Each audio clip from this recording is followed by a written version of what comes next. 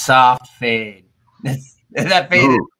I like it. I don't know who made that video, but it is definitely worth the money spent. You've mentioned that for the past like 5 episodes now, I think. Because every time it catches me off guard.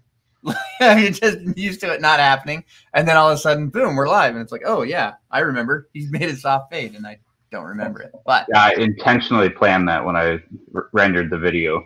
I knew it. You're like, I'm going to mess with Jeff. You probably upload a new video every time, and you trim a second off of the intro music. Just so happens just a little bit earlier every time. Yeah, you just got to get right to the content as quickly as we can. There you go. So today, I am Jeff Fuller from Fuller & Brody Works, and that is Matt Enderly from Patchphrase, and this is Adam from BJJHats.com. Hi.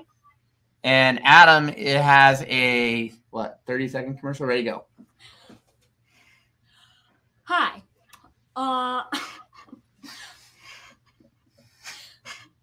Okay.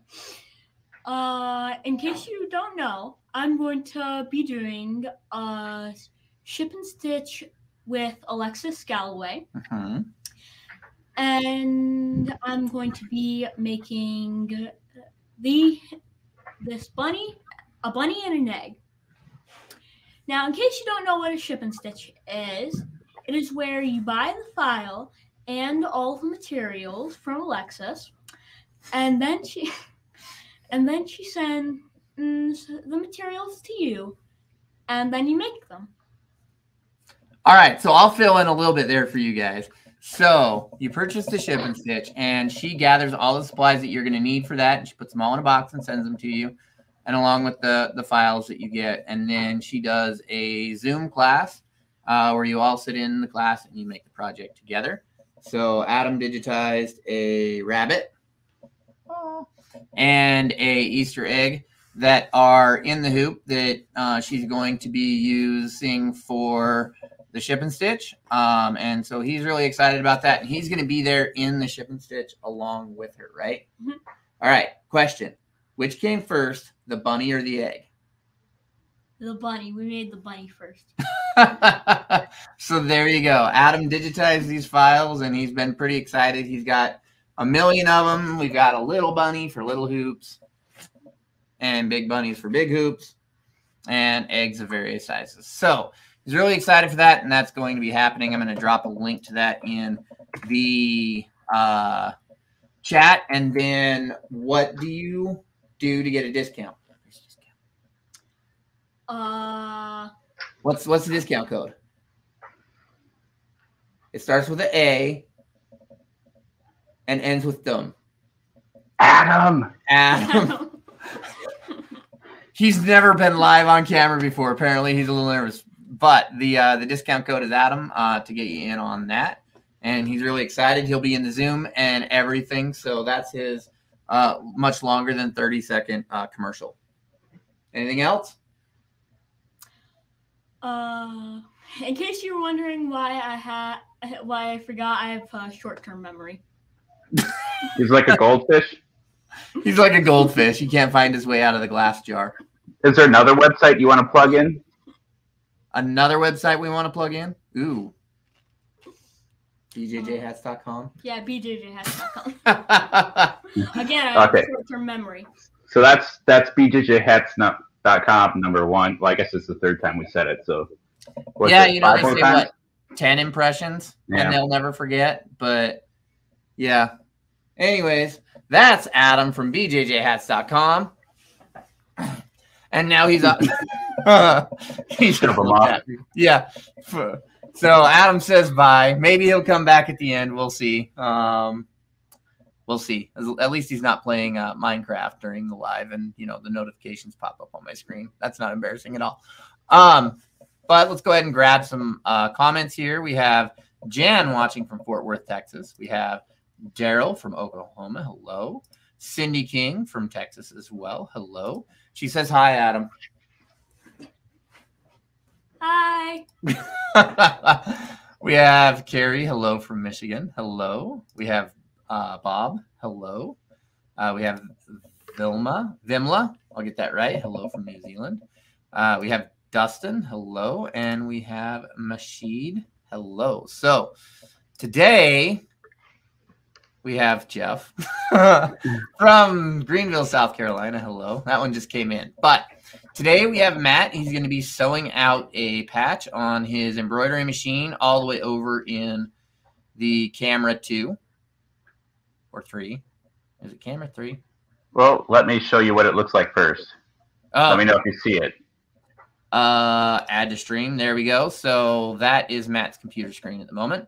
Yep. I am running one monitor deep because my laptop is sitting on the table, so I don't really know what the stream looks like right now. So I'm going to trust Jeff isn't doing some weird face or putting like some Snapchat, doggy ear tongue thing on me. But can we do a doggy ear pun thing on Matt? No. I just gave you the idea. Dang it. Okay.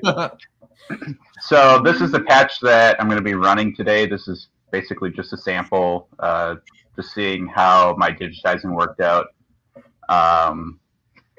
Pretty much digitize it the same way to any other patch, except this one's slightly different because the border is actually, might look familiar. It's actually what one of the other guys in this live stream developed. So it's the Fuller border, looks like the Merrill border. Technically, I could do this on the Merrill machine. Why I would want to do it that way, I don't know. So that's what we're going to do here. So just testing it out. It's the first time I think I've done a split border with the Fuller border before, but yeah, I think it'll be pretty interesting. I don't think I've seen it. I don't think I've seen you do it before. I think I might have helped somebody do that once, but I don't actually recall. It's definitely different. But we will go ahead and remove that from stream. There we go. Matt's back on screen, and we'll pull up his machine. Okay. Well, we will go. I still got to transfer the file to it, and I'm out of USB ports, so I'm out of. There you go. We'll try. Okay. I will grab comments while we're doing that. We have Justin watching from Florida. Matt changing things. We have Cindy saying, "Is any of the patch just fabric?" I believe the black in the background isn't it? Yes, so I'll actually pull it back up real quick. So yeah, all of this in the center here is just base black twill. And then, yeah, that's it. We have Eric. Hope you guys have a good episode. Working and recuperating, and thought I'd stop in and wish you folks the best. Thank you very much for watching. We have Dustin, best borders out on the market. Thank you kindly. And we have Sheila here. Hey, guys. Hello. And Matt is transferring his file to his USB drive. Cool. Somehow. It should be done. You got it? Yep. Now we'll go ahead and add that back, and I'll push a few buttons. And there we go. All right, so we'll see how well this works out. I don't think I've ever ran the embroidery machine on the live other than when Jeff and I tested this idea out last night. You should be able to hear me. If not, consider yourself blessed. I mean, I can hear you. Yeah. So first things first, this machine is my original machine that I started with. It's my Ricoma 12 needle. It's been through a lot. There's been a lot of patches that have gone through it. It needs a tune-up. There's a couple parts that are broken in it that I couldn't get replacements for, so I'm like sourcing other ones. So that's why needle 12 isn't threaded. And actually, if I slide this aside, I'm pretty sure yeah, we're just not going to look at that one. We're going to ignore that there's painter's tape holding that one together. But yeah, I'm not. You got some duct tape. Don't look at the duct tape. I would much rather prefer running one of my other Happies. However, you definitely will not be able to hear me. So it's mild louder with or that one. Needle bars going up and down. So this is the guy we're going to use right now. So this is a 2006 Ricoma, as I said. This was a floppy disk-driven unit that I converted to be USB. So that's how I got the design over there. Of course, I'm going to have a brain fart on how to load the design in. Just because you're on camera. That's absolutely. I mean, that's the only time. So I will grab a couple of comments here. Cindy says, I keep losing you. That we're looking like we're solid on this end. You might try the Facebook stream because I see you're on YouTube. And Justin says, on the fuller border, if I have an odd shaped patch, is it possible to digitize with it? And like I said in the comments, depending on the shape, I can make most shapes work. There are some that just they won't, but most of the time I can make it work. So hopefully that answers your question. And now we're back. Matt's saving the file as a DST. Is that what it shows on the screen? No, I'm taking a picture of the color sequence with my phone. So you can enter it in. Yeah. Gotcha. But I actually need to thread it, so there's that too. Yeah, that's something that needs to happen. Dustin says, speaking of patches, if you're not using the fuller border, what kind of border would you use for a typical patch? Simple square or circle? I know before I started using it, it was just a satin stitch. That's what I used all the time. I'm pretty sure that's what you use too, right, Matt? Yeah, so it was a satin stitch. I didn't do a whole lot of custom patches with the satin stitch. Before I figured out the Mero machine, I tried not to do custom patches because I didn't really know what I was doing. But obviously, there's a lot better things out there now and better education. Yeah, so it was always satin stitch. I still occasionally do a satin stitch, but not. I mean, it really depends on the shapes. There are some shapes that you just can't get, so you have to use a satin stitch, especially if you're trying to get like a really narrow border. You're kind of stuck. Yeah, and like I mentioned before, with the border and it's split yellow and blue. If I were to do Merrowed, I'd be doing all one color as you see on the screen right now. So I'd probably switch to black just because, well, yeah, that's what we typically do patch borders as. So yeah, it doesn't look nearly as cool. Merrow halfway through the patch. Yeah, I'm definitely not. I'd be doing all of them and then swapping, but I'm doing 30 of these patches. So I'll probably be doing more just because they look cool, but the customer only ordered 30. Yeah. And let's see. Okay, so undo that. Let's see. What was I doing? Oh, I got to thread the machine. So. Yep. I will do that, and we'll go like that, and there you go. Now we can see Matt's machine. That did not work. Try that again. There we go. Might be because I did it too. Oh, that could be too. Okay, so we all know how to thread the inverter machine, so that's pretty cool. Of course, I'm going to have a brain fart, because that's how life works. So I am going to just grab a random color and throw it up there. And this is the point where if you guys have any questions about like materials used, I have cards and stuff that I can show you exactly what you got. Yes, that's me leading the viewer into asking questions. I believe that's called badgering the witness in court. I mean, it is. Let's see. Dustin asks, off topic of patches, but what size thread are you using for very small font in your patch? 40 weight or 60 weight, man? So I actually haven't used 60 weight in any of my patches for a good couple months now. What I found seems to work pretty well is doing 40 weight and a 0.5 density. And Jeff has the specs on the run and everything. So it's like 1.5 millimeter. And what the heck is going on here? Center run underlay, and then make sure that you get your travel stitches too, because that's something I see a lot of is people will set their underlay at a shorter stitch length, but they won't get the travel stitch. So the underlay will go down, and it'll be a nice short stitch length, but then it needs to travel back, and the travel length will be a lot longer, and that's usually what pops out. Yeah, and that's like a hidden thing in Wilcom, which I didn't know was even a thing there. It's not very straightforward, but we have Letty saying, hi, guys.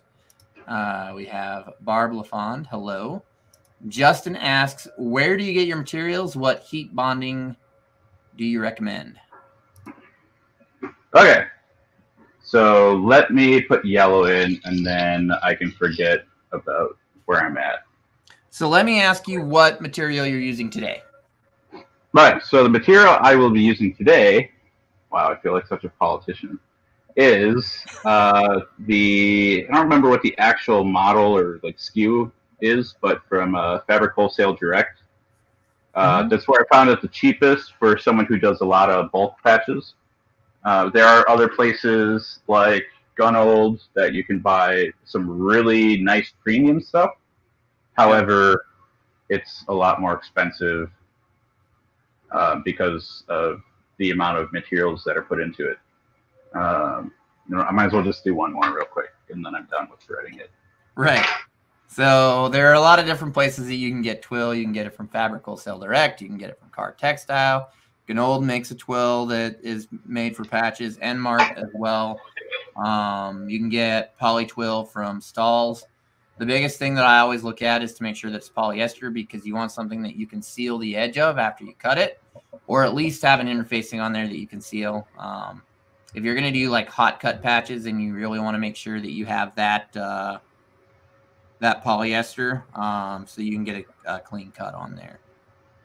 But as far as heat and bond, when I do iron-on patches, I use either it's a 5 mil heat seal from Madeira, or I use an old BSN product that they have. And Matt, when you're ready to start talking, I'll shut up. No, you can keep going. Okay, so that's what I use for the heat seal, and if I need to laminate anything, then I use the 2 mil heat seal from Madeira, because that also works a little bit as a stabilizer, and it works pretty nice. You can also get Twill USA. They have Twill too.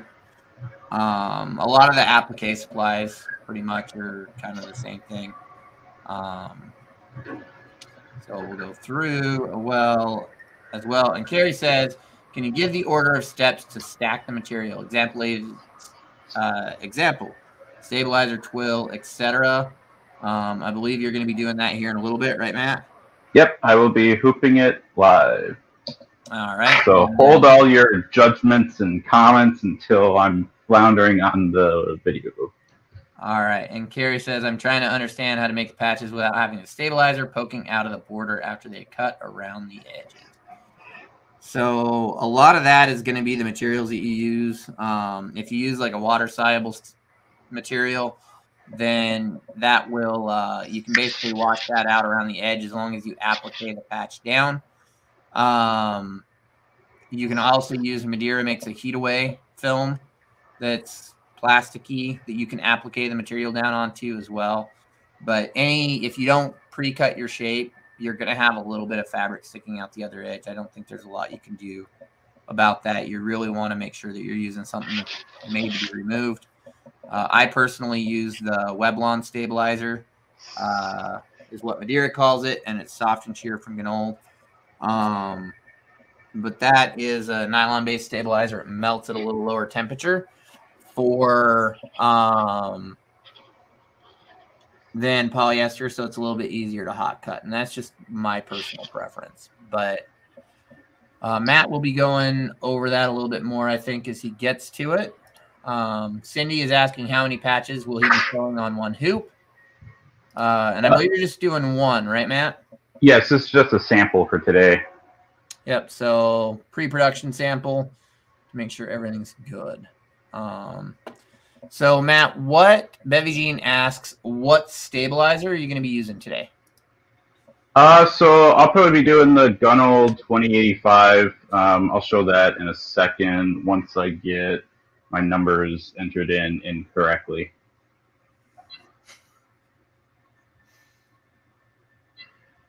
Being very quiet. I'm not saying like 1342. Oh, I don't have red on here yet. Dang it. 7, 8.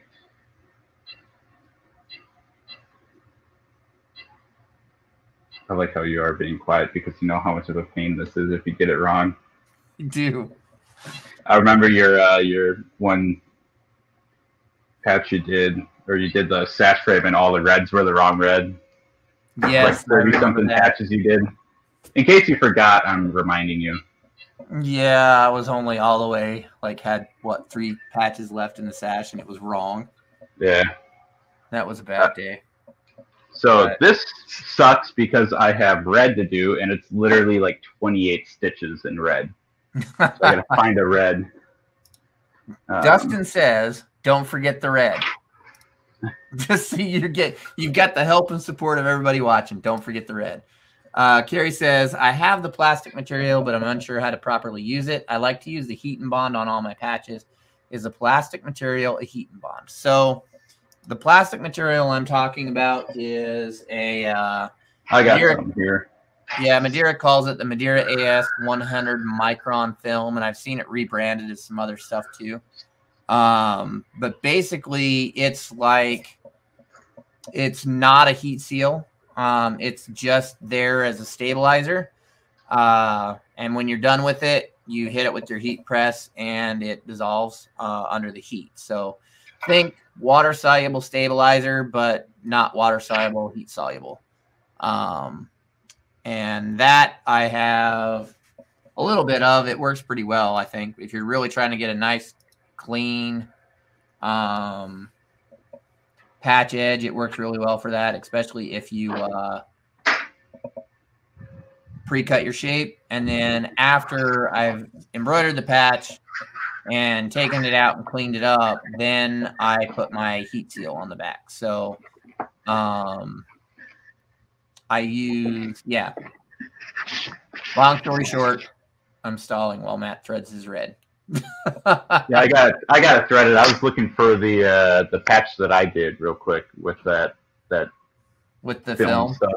Yeah, but I don't see it. So, anyways, to answer the next question, which hopefully I don't make you too sick with my super awesome camera skills.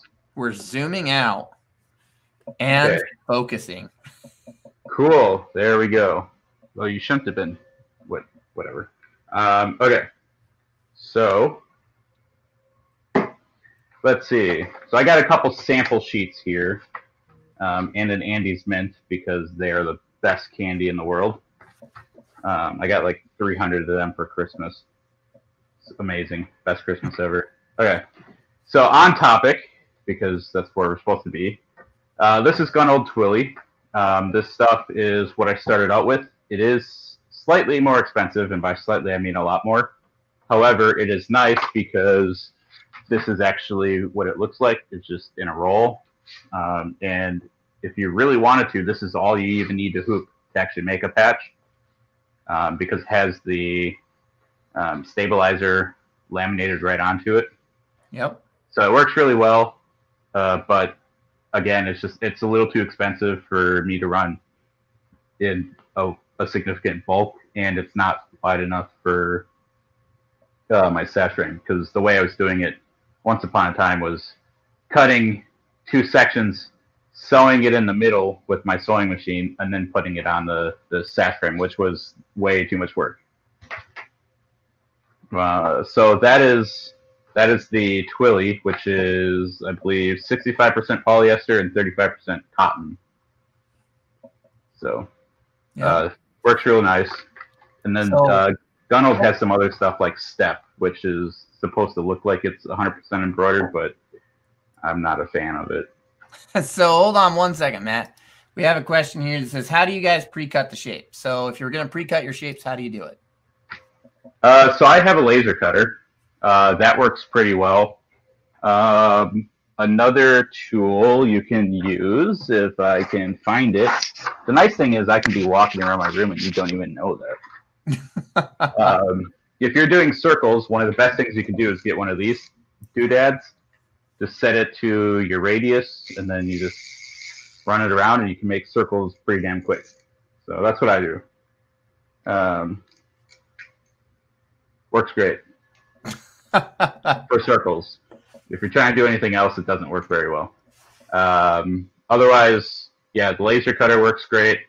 If you do have a sash frame, another thing that works too is doing putting your design into your embroidery machine, hooping your twill, running the run stitch, and then just cutting it on the line. And yeah, that's a little bit more work, but yeah. Or you can use something like the aisle line or silhouette and cut it that way, but that's a little harder. This isn't actually the sheet that I want. This is that gabardine or whatever. Gabardine? Gabardine, yeah, something like that. That's probably how you say it. Which means I don't know where the other one is. But the nice thing is I found it. So for those of you that are asking what the compass thing is, I dropped a link to Amazon in it in the chat, so you guys can go ahead and take a look at it from there once it publishes. So this is another company that is pretty identical to what Gunold Twilly is. It's a lot cheaper, but it is just the twill. So you will have to laminate it or use some sort of stabilizer. This gabardine you can get at Joann's Fabric. You can get it in like black, white, and red sometimes, depending on how lucky you are. And it also works really well. But I try to stick to polyester or cotton blends because it seems to work the best for me. Okay. And then Jeff and I are talking to Car Textile, and he has some of this twill from them.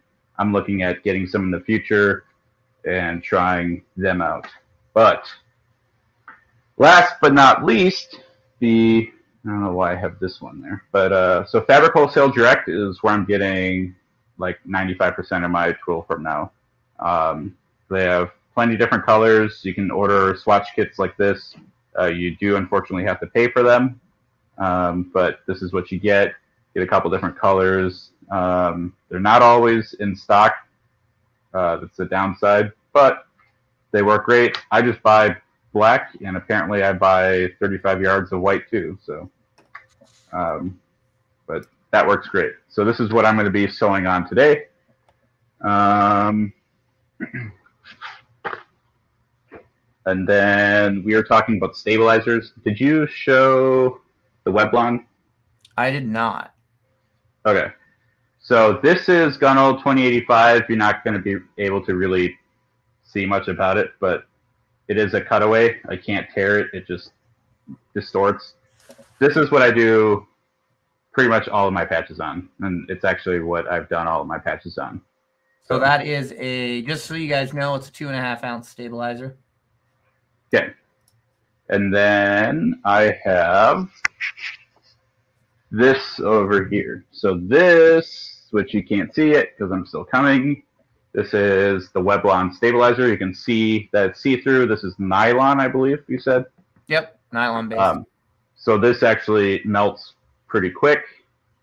So if you put your twill over it, you cut the twill, and I remember hearing someone in the comments said that they have an issue with the stabilizer showing. This will suck in and pretty much disappear. It's a little bit easier to use than something like, this is that Madeira film, that 100 micron. It comes off, it'll come off a lot cleaner than this will. All right, Matt, I'm going to jump in with a couple of questions. I cracked my knuckles. Cindy says, if you get from Car Textile, would you have to add some stabilizer before sewing? Yes, it is a plain backed twill, so there's nothing on there. And Bevy Jean says, I have twill. What is on the back of the twill? I have it and couldn't figure out what was on the back. So some twill, it either has a heat seal on the back. The Gunold Twilly, actually, it's stabilizer laminated on the back. And that is, if it's got stabilizer laminated on it, then you just hoop it up and you can go. You don't need to use any excess stabilizer. And Shane asks, what is the best adhesive you recommend for patches when using a heat press? I got you. Let me go grab it. Okay. So what I found the best to be is Gunold BSN. It is expensive, but that is because it works. I almost brought the wrong stuff over. So I like that. It's expensive because it works. So it comes in. This is the iron version. It's low temperature, so you can use a household iron. It does work with the heat press. That's what I use it with. I got the iron because I'm not familiar if you can use the heat press one with an iron, because I was doing motorcycle club patches, and I wanted something that they could iron on without a heat press. So that's why I got this. And I also got this before I got my heat press. So that's actually the real reason. But ignoring that, if you don't want to buy that and you're only doing a couple patches, Heat and Bond Light works really well. You can actually get this at Menards. Well, I don't know how I came up with Menards. Walmart. Yeah. So you can get it at Walmart. I actually got this from my local sewing shop here in Omaha, but those work really well. And then there is one other that isn't exactly the same thing, which is called Filmoplast, which is what I also wanted to mention with this other stuff. So this is Filmoplast. So what this is, it's basically you peel and stick it onto your twill, and it just makes it a little bit thicker. That's about it. It's not adhesive on the other side. It's not used for iron-on. It's just basically to make your material more structured. So. All right, Matt, I'm going to ask a couple more questions so that we can get back to it. Justin asked for a link to the nylon stabilizer. I went ahead and dropped the link to that in for Madeira in the comments. Shane asked, what's it called again? It is, Madeira calls it Weblon and Ganold calls it Soft and Shear. But it's basically a nylon-based performance stabilizer. Dustin asks, sorry, Matt, did you say Ganold BSN is in November or BSM is in Mike? November. And I added that. And Cindy asks a really good question. How does that heat seal compare to the Coleman? So I've never used the Coleman. Yeah, I've never used it either. The only Coleman stuff I have is literally just this swatch kit. And I can never remember which brand it is, so I actually had to write on it Coleman and Company. And actually, if you join the Discord, you'll see that in the supplies channel, there was a big mystery on where this came from. So discovered. I wrote on the bag, and then someone said I would lose the bag because the cats would take it. So then I wrote on here that too. So, and it hasn't been lost because I never use it. I don't personally like this twill because it's too shiny in my opinion. Other people want it for that, but besides, I'm typically doing 100% embroidered fill over it. But if I'm buying colored twill, it's because it needs to be exposed. So just so you guys know, I have put the link to the Madeira Weblon as well as the Ganold BSN in the comments. So you guys can check that out if you want. So you probably did not see that, but all I did was I have one layer of the Fabric Wholesale Direct twill, which is 100% polyester, and then one layer of the Ganold 2085. It was 2.5 ounce, I believe. Yep. Cutaway. So, and yeah, that's all I did. There's a little extra because it's scrap from one of my larger projects, but we'll go ahead and slap this on the machine. Okay. We all know how to load this. Okay, needle one.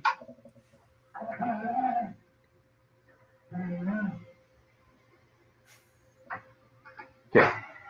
So one thing I like about this machine is I can hit the emergency stop and I can move it. It doesn't actually kill power to the machine. Oh, that's kind of cool. Yeah. So I was a little confused when I... Sorry, what was it? As long as it stops it from dropping the needle. Yeah, it does. That's definitely for sure.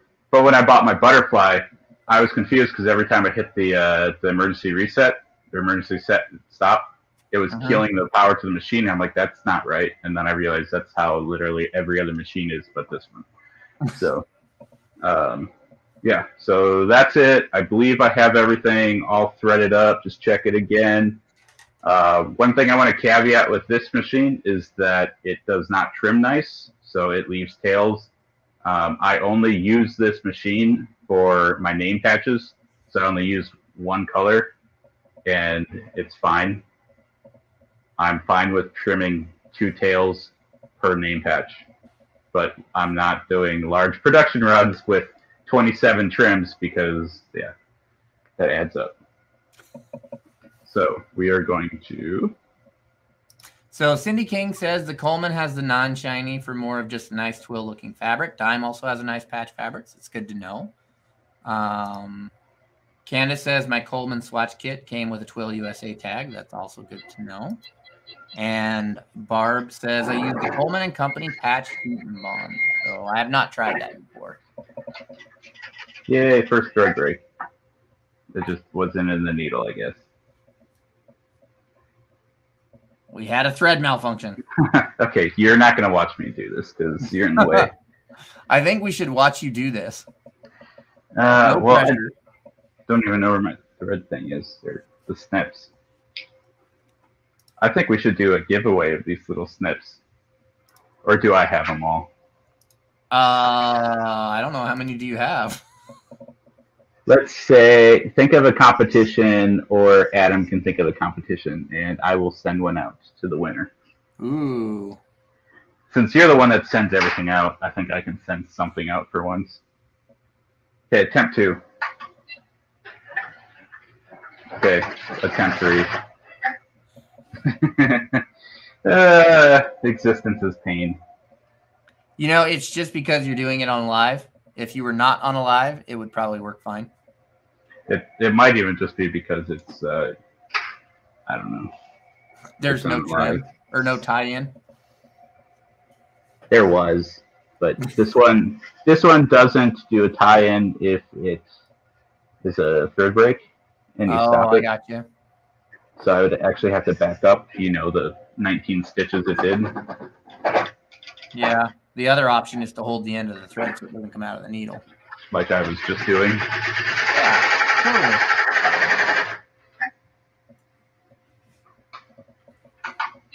totally. Okay. We'll let that run. Let me know if it gets too loud. I do realize we should have started this before I showed you all the materials. And then showed us all the materials while it was running. That's okay. We learned for next time. So Cindy wants to know, how does Matt have a star stuffy? Because I stole it from Adam when he wasn't looking. So Matt is within driving distance. And he gets stuff.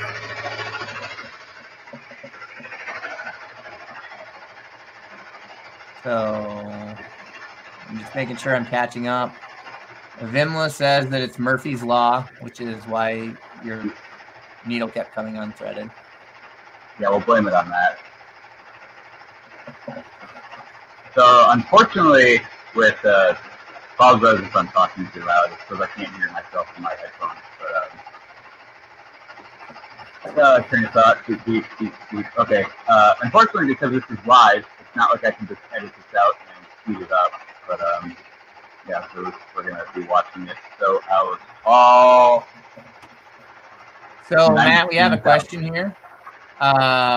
Justin wants to know, how are you pricing these? All right. So pricing these is, I'm gonna say, is going to depend on your setup. So I am running 8 heads for my patch run. So I can do it a little bit cheaper than what someone with just a single head can do. That's kind of the biggest factor right there. I know that's not really answering the question, but I just feel that's one of the most important things to know right off the bat. This order, I believe, let's see if I can probably pull it up. So I have a slightly sophisticated Google spreadsheet calculator that I just put in all my parameters. And it basically spits out what my actual raw material cost is going to be. And then I basically figure out how many patches they want. And then I have my total cost. And then I add or multiply a profit ratio of how much I want to make off of it based off of weight and stuff like that. So getting to the point, I pretty much quoted them, I think, $12 for 25 or less. Well, $12 each for 25 or less, and $10 for 30 each or more. So then they ended up going with 30 patches. Another factor into how I price my patches is I'm using market research. So because it's a military patch, I know about how much they're going to pay. People are willing to pay like up to $15. Any more than that, I think they're kind of paying a lot. I personally paid I think I paid $18 for a squadron patch before. So just kind of knowing your market, knowing what it's worth to them. But usually they make pretty good margins on it if you're not counting the time that it takes to actually do all this. I hope that answers your question. That was a lot of side jargon, I think. I think one of these days we'll do an actual live talk about it. So Michael Dunning asks a question, and the answer is yes. He says, what's the best twill? How many layers of backing should I use? Who makes the best thread? What direction should I point my machine? Should I store my hoops in the direction of prevailing winds? I vote yes. Actually, I believe it's like feng shui or something. It's supposed to face the east, or the head is supposed to face the east. So that's the #1 rule. I think that's like a Chinese proverb or something. I don't know. But yeah, so definitely make sure your machine head is facing east. That's the most critical part. What is the best twill? Yes. How many layers of backing should I use? Yes. How many thread breaks should we have? 1. We're going to have a lot. I will grab a couple of comments here. Gina says, glad to see you using a tabletop. We had better results with one. I think that you get better results when you're running patches with the table. I think it just helps support the hoop and the arms, because that's been my experience as well. Cindy says, Barb, I have a patch I'm doing, but I am hand cutting the shape first, like applique, then sewing wash with stabilizer and using Jeff's border. Using my border.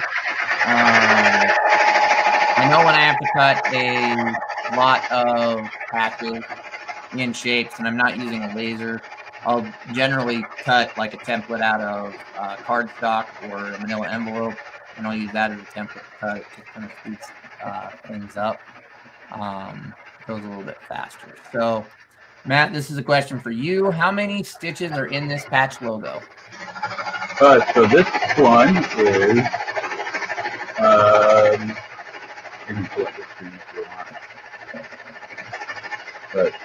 so this one is 19,782. A lot of that is going to be the border. One thing is that, yeah, the borders are a little heavy on the stitch count, but it looks amazing. So by deleting the borders, I took out about 4,000 stitches. On top of that, I am not running an underlay underneath my fills here because I found I don't really need it if I'm using black material, or just my material setup that I'm using. So, yeah.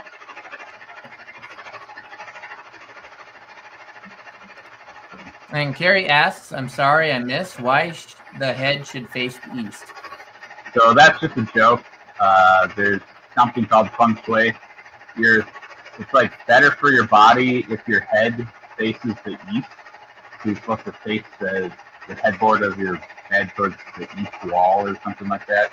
I don't know why I know that, but mine is facing west, so I guess that explains a lot of my unfortunate luck.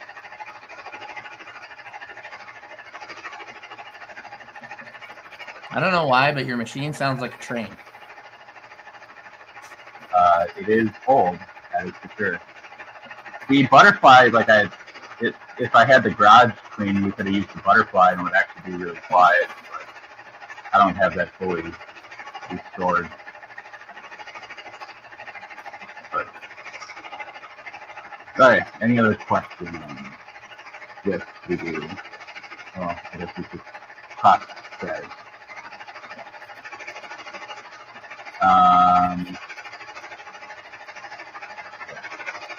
Yeah, that was just a joke. But I do have one other thing I can show. Let me figure out if I have more to demonstrate with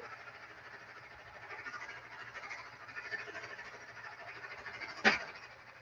So what projects are everyone else working on this week? That was definitely not good English. We'll roll with it. Oh, I really like this comment, Matt. This is how we should do it from now on. Cindy asks, Matt, is this like a cooking show where you have several patches in different steps so we can see how you finish the final patch? I mean, if you give me like a minute, I can find stuff and do that. Stuff. I do like that though. I think it would be very good. Sheila says you can also cut twill with a plotter and a sticky mat. I know, like the twill from Stalls, they send it. It has a carrier sheet, so you can cut it on a plotter too. Carrie says she's working on patches and varsity jackets. And Shane says he's working on his first patches on Saturday for a Taekwondo school. Awesome. Nice. Let's see. Unfortunately, I just sold those patches, so the design will be different then, but who cares? No one does. Everyone. Yeah, if you care, then cool. But there's nothing I can do about it. I mean, I guess I could marrow it right now, but let's see if this is good. Yep, figured thread break. It's not really a thread break, it's just pulled out of the needle. Oh, I bet you it's because my take-up lever is way too high. So Shane says he mostly does caps and polos. I do a lot of those too. I do a lot of none of them. But you should. I did get the not the Mighty Hoop, but the Hoopmaster thing when I bought. Paid $8,000 or whatever for that Hoopmaster. Yeah, there you go. And it came with a machine. Yeah. A free happy forehead with a... Yeah. Okay. Okay, so that's going... Jimmy says, I can always say I'm working on caps. One machine is always running cap. Life goal there. Benla says, I love digitizing. I do as well. I need one more patch with your color border on it. I think my last one we gave to Laura when she picked up the marrow machine. Oh, I don't know if I have it anymore. Yeah, looks like SOL there. Sounds like you're hot cutting a patch. Actually, I do have one. Cindy says she loves her Hoopmaster set. I agree, actually. When I got my very first job to do a polo, it basically the job paid for the Hoopmaster, so I ordered it to do the job so that I could have an easier time hooping the garments. I think it's well worth the money. So we've all seen a Gordon machine run before. I'm gonna take this away. At least I think we've all seen it. There's you guys. So Carrie says, "Wait, what? Did you sell your marrow machine?" I had two of them. I picked up another one locally and was going to use it for something else, and then just ended up selling it. So he still has his existing marrow, and he just sold his spare. Yeah. Backup machine. My spare marrow machine. Okay, let me try to get this overhead a little bit more. for other reasons. But we'll see until I knock the camera over and you'll get to hear me try on. I guess now the downside is it's just kind of out of focus. But, okay, cool. Welcome to my cooking show. So you just get to see my hands. You don't get to see me like you would on Rachel Ray or cooking with, I don't know what cooking shows. So here we are. In our bowl, we're going to mix together our Twill and our 2085, about 1 cup of each, and that'll work. If you're having issues with it coming out a little too thick or thin, you can just go ahead and add yourself some adhesive spray. Not too much, because otherwise you can't take it out. It's kind of like water when you're making cake. You can tell I don't bake. So yeah, this is what I'll use if I'm trying to adhere my Twill to my stabilizer when I'm doing my big cast ring. I am being told to take a minute to show you there's a doggo in the window over there. He really wants to come in here, but he is not going to.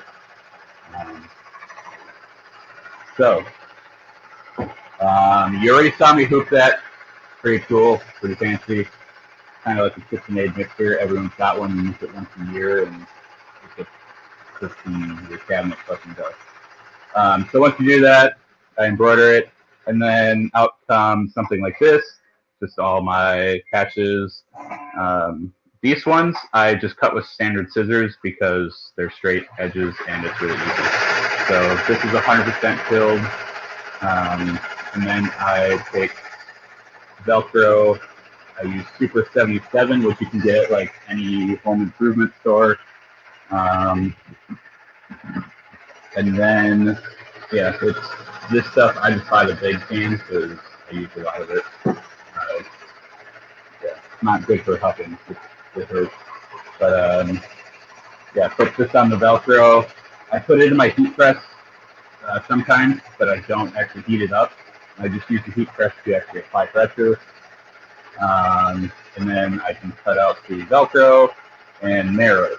And this is what the actual narrow does, is it puts the border over it.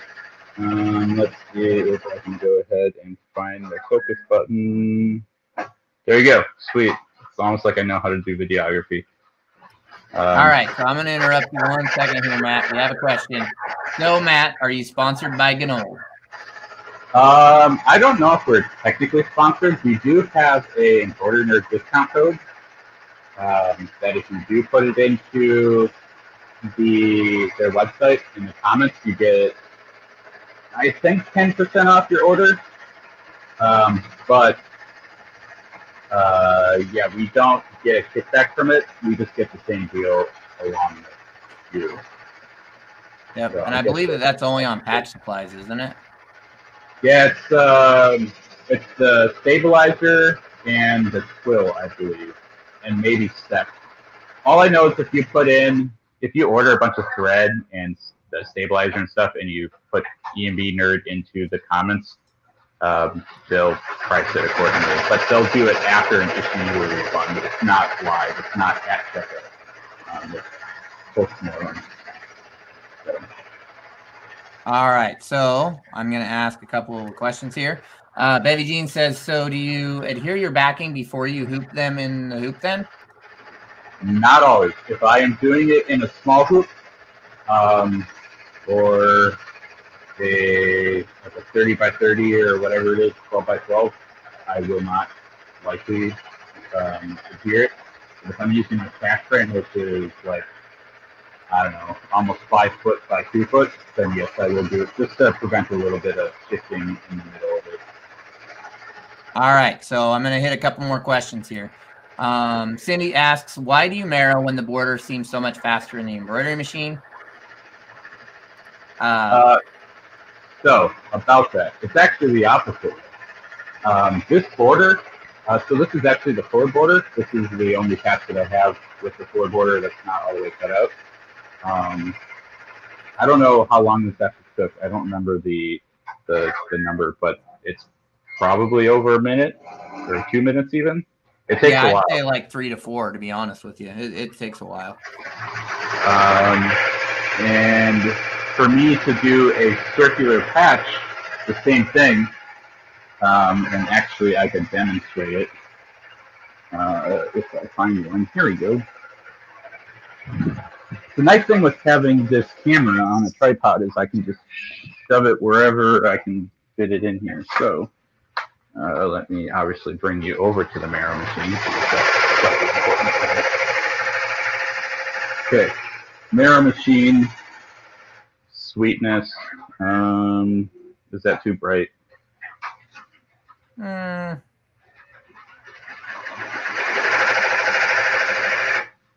Let's see. Wrong way. Or I could just turn this light off. That would help. There we go. Okay, much better. Oh yeah. So I have this patch right here. This is a 3.5-inch patch, and I'm going to marrow the border. And actually,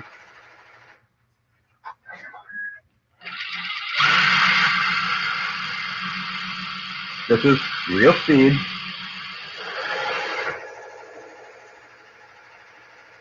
And lots of practice.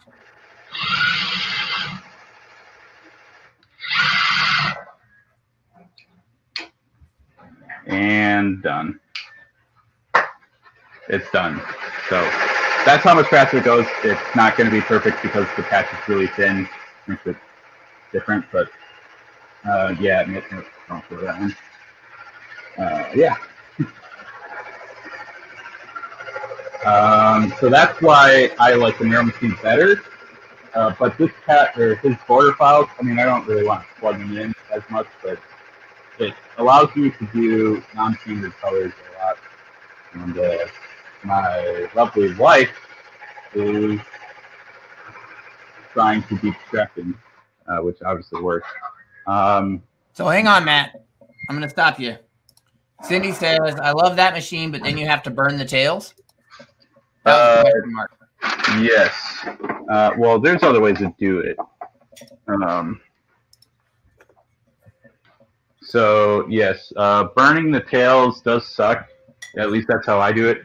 You can use, like, the thread, that thread glue, like fabric or fray stop, whatever it is, and you can, yeah, you can put that on there. I don't have any of that, so I just burn it.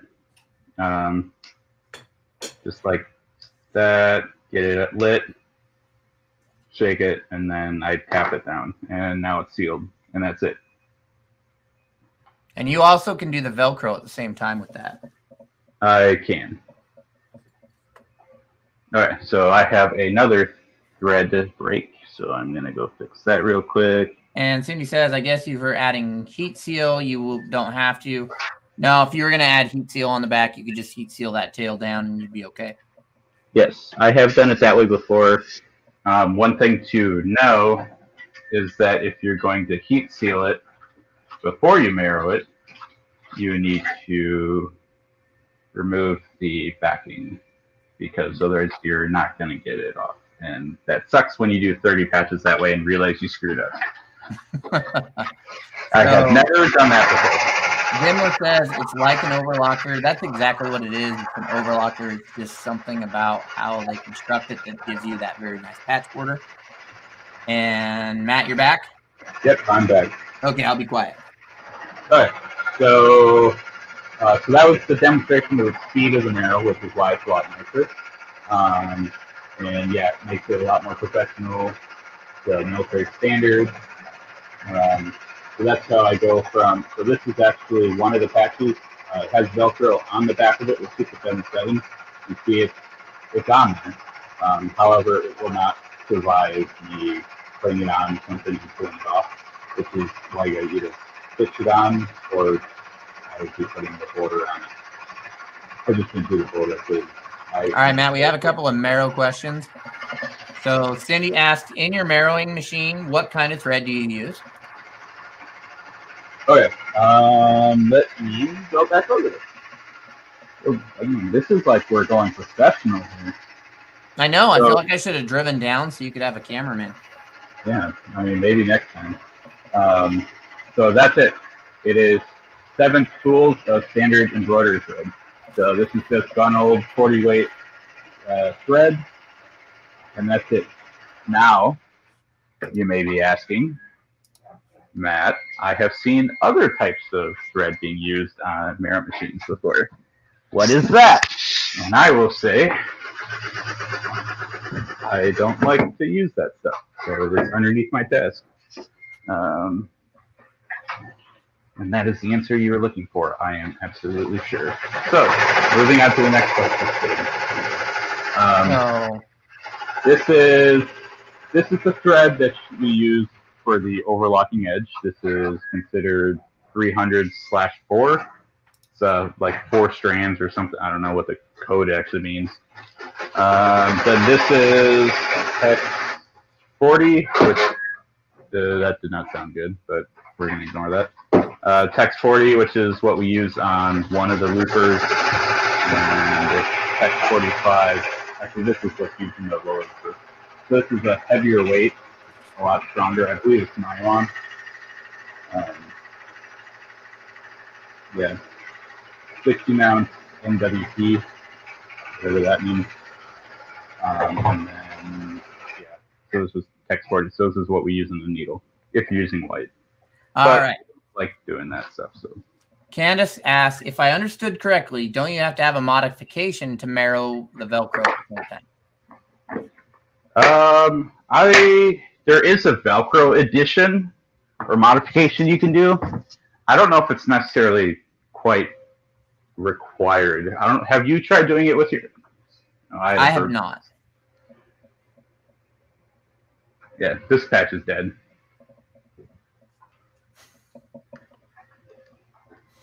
She dead, Jim. Uh-oh, it de-hooped. Yeah. Well, I think the threads, yeah. Of course it was the red. Because the red is the one that's actually underneath. That's, yeah. Bird nested? Uh-oh, yeah. That is a bird nest. So we're going to call that one a fail. Good thing we can declare that in our taxes, am I right? You have to call it an epic fail. Yeah, so that one is done. But so far it looks good. So Barb says, do you ever sew patches on caps? I've done it with a post-bed machine. I don't think you've ever done that, have you, Matt? I have not. So when you come next time, we'll do that.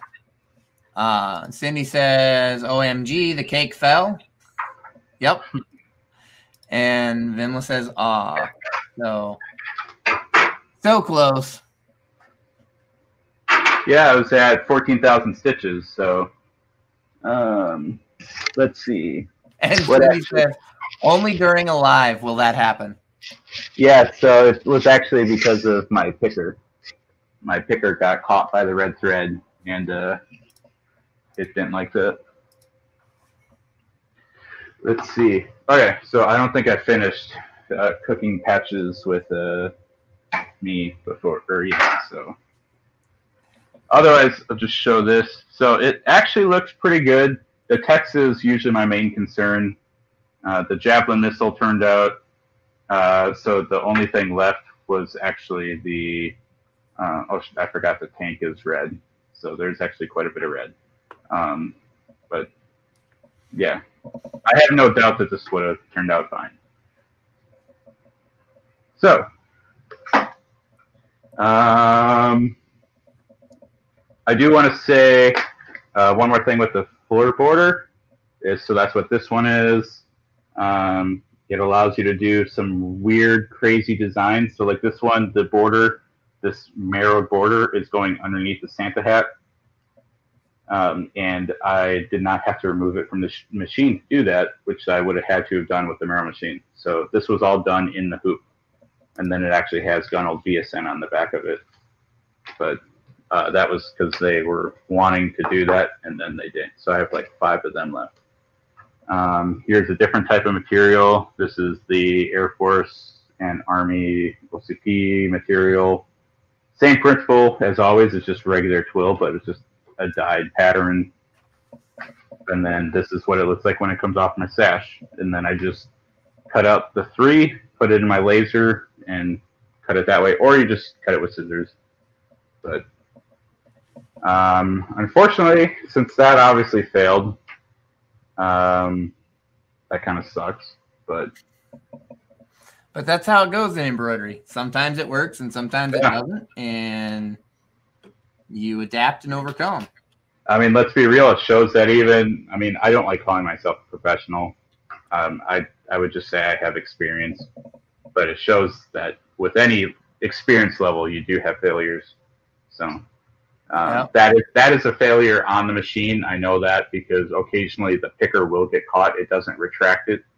And then when the thread starts, it grabs it, and then it does that all the time. So, which is why I don't use that one for production.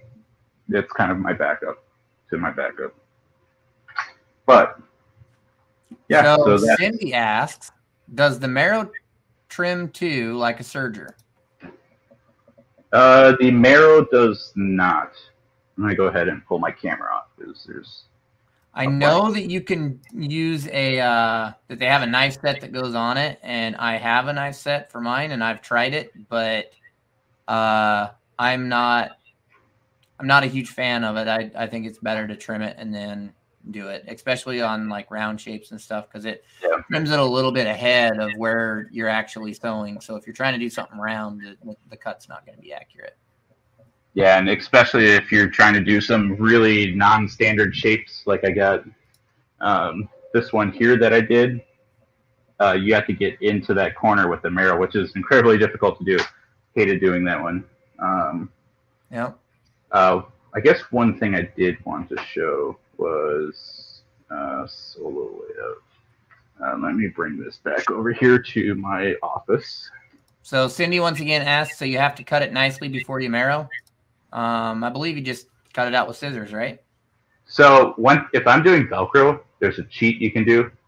If I'm doing this patch, as long as the outermost diameter is circular, you're good. So I can cut this one as jagged as I want because my Velcro, I use my laser to cut it up. So I have just stacks and stacks of Velcro coins. Pretty much these are just 3.5-inch circles. And yeah, I just take that and then it just fits on the back of the patch like perfectly. So the Maro will follow the Velcro then instead of a jagged patch. So it's a lot more forgiving. But I cut all of my patches on a sheet like this with the laser just because they're all uniform and it goes so much faster than me sitting there cutting. And yeah. But what Jeff was saying about the Weblon material is that you can heat it up and it will disappear. I do not have a patch that I can show that had that in it, unfortunately. But what I found works a lot better than using a Bic lighter because I've gone through a lot of these. I feel like I'm a smoker when I go buy them because I buy multiple packs and I've never smoked before. It's kind of a waste. So someone in the Discord posted that they have a dentist alcohol lamp, which is what this is. I got it off Amazon for a couple bucks. Just filled it with denatured alcohol. And there you go. I get a light. And then I can just take the patch. So like this one here, if it's a little frayed, I can just run it along. Probably do the side that's not the Velcro. And it's a lot easier. And that's it. Plus your hand is free. So I recommend. We can put a link in the description. Yep, I just dropped that in. Sweet. Good job. So let me try and catch. I want to make sure I get all the comments and questions. So Carrie asks, what time and temp do you apply the Gnold's heat and bond at? And do you peel the paper off the back when it's cooled down or still hot? I know personally I apply it. They have a PDF that you can download for it. I want to say it's $2.75 for 5 seconds. And I do not peel the paper off. I just leave it there. And Matt did mention that he cuts with the laser. Usually he cuts his Velcro with that, right, Matt? Yes, that is correct. All right. And sometimes if you're cutting like pre-patches, before you marrow it, you can also cut it on the laser. I like to cut on my laser just because it's faster than me figuring it out. So let's go back here. Bevy Jean says, so what does your laser look like and the price? You have a K40? Yes, it's just a cheap K40 laser that I got off Amazon. Follow me over here. If you go back in our lives, you can see the time that he had something start on fire in there. Yes, I had a small fire on the live. I believe we have a short link for it. Let me go ahead and shove that over. I'm going to run out of USB cord, it looks like, but we might, but we are 12 minutes past the hour, Matt. So yeah, well, people have questions, so they got to be answered. Don't you know that? I know. So yeah, laser, simple. I have a sacrificial bed, which is just MDF that I can staple my templates down to.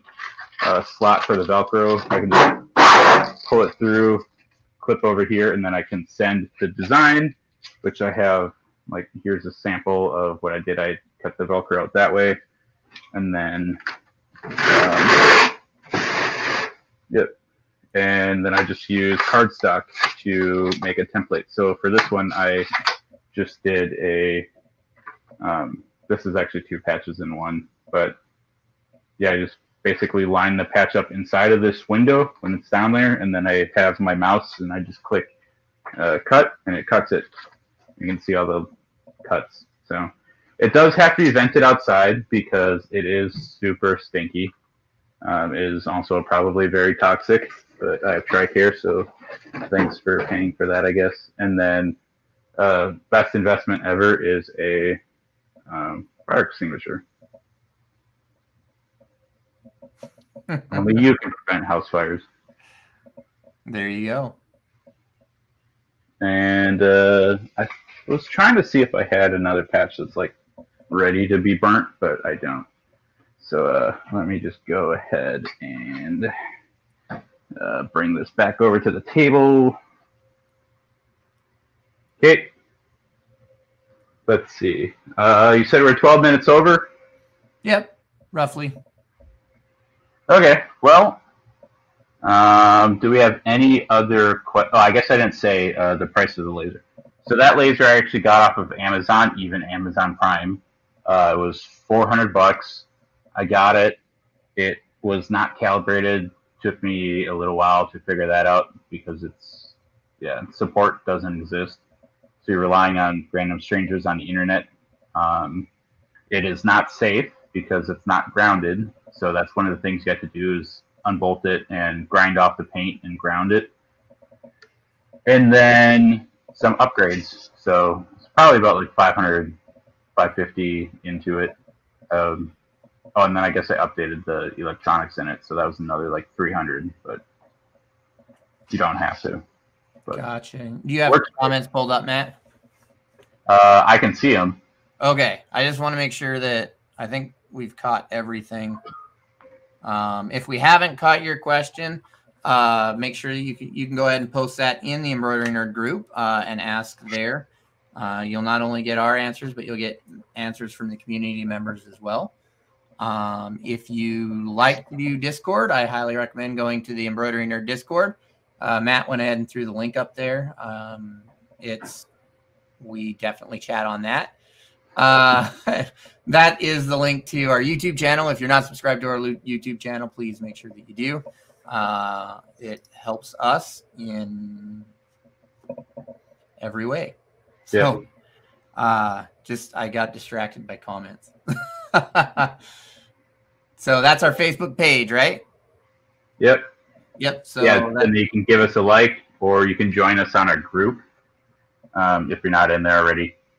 It's a lot nice. Make sure when you request to join the group that you answer all 4 questions. If you don't answer all 4 questions, we won't let you in. That's how we screen. So if you have previously applied to be in the group and you have not been let in, you can always reapply and make sure you answer all 4 questions. So there's one more thing on the agenda today is, did we ever figure out who's going to get one of these? It will be the first comment on the post of your successful patch show out. So that'll happen. Don't do me dirty like that. Oh, to be announced. I'll post the picture. Don't you worry. I know, Adam. That was his suggestion. And I was like, oh, that'll work. Huh? Was it before it failed? Yeah, it was. Okay, well, I'll still post it. Awesome. So that way you guys can see it. But with that, that's everything I have. Matt, you? I don't think we have anything. I don't think there's any shows going on, right? Other than the Ship and Stitch. There's GPX going on right now in Irving, Texas. And by right now, I mean right now. Adam, again, has his Ship and Stitch coming up. Where they will be making Easter eggs and or rabbit plushes in the hoop. There's a link to that at the beginning of the video.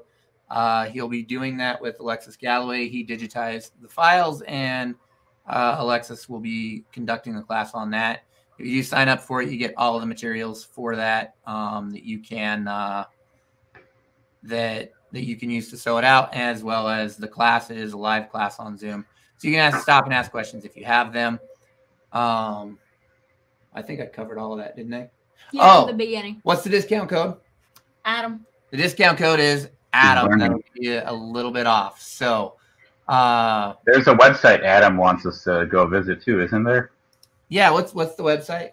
I always forget. BJJhats.com. Good. There you go, BJJ. Learning. Bye. So that's the Ship and Stitch. So that's the Ship and Stitch that he's got. Other than that, that's pretty much everything that we have coming up. So that is Matt Enderly from Patch Phrase. This is Adam Fuller from BJJHats.com. And I'm Jeff Fuller from Fuller Embroidery Works. And we are all here representing the Embroidery Nerd. Thank you guys, and have a great night. See you later.